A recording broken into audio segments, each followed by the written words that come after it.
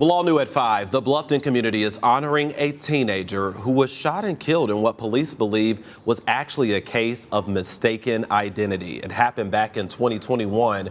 DJ Fields' former high school will be doing something special for him tomorrow. That's right. As our Brooke Butler reports, they're working to ensure his impact on the Bluffton community won't soon be forgotten. DJ Fields played football nearly all his life. When he was young, he actually chose the number 55 for his jersey in honor of his late grandmother, who passed just before her 55th birthday.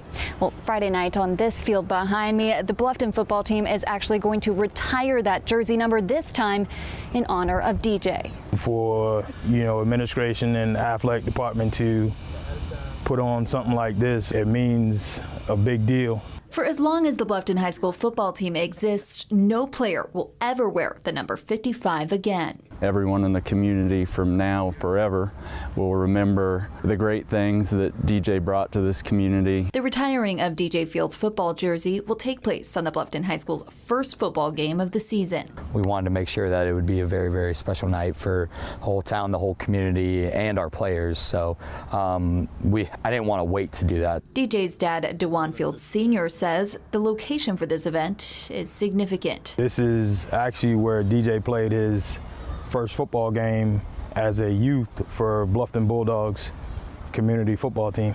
And while the grieving process hasn't gotten any easier, it hurts like hell.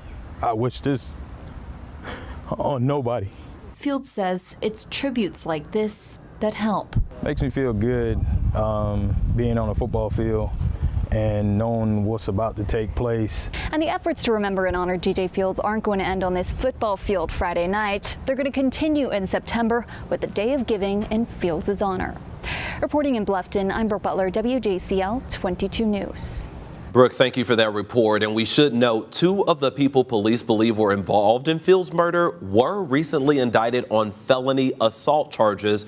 Brooke is bringing us the very latest and even more details coming up tonight at 6 o'clock.